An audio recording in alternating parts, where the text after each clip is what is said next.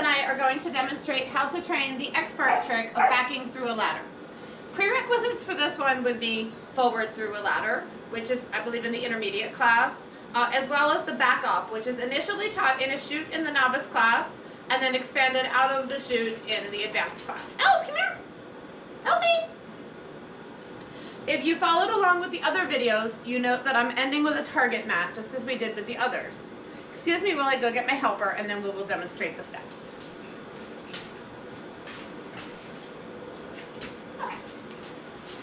We're back. All right. So I'm going to start with her standing with back feet on the mat. I'm just going to click that. We're going to come forward, and then I'm just going to let her, again, back up so back feet are on the mat break.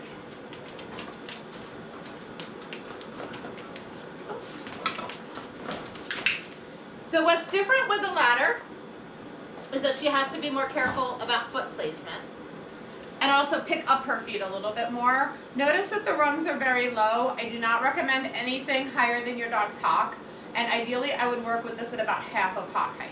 Right? Beep, beep, beep, beep, beep, beep, beep, beep, beep, beep, beep, beep, beep, beep, beep, beep, beep, beep.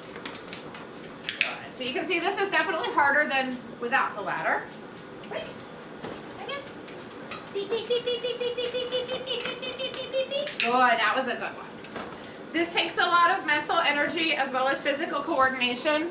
So practice in small steps until you can do the whole ladder, ideally on a verbal cue without you going with the dog. But realize it'll take some time, and make sure you have all those prerequisite behaviors nice and solid before attempting this. GoPro, stop recording.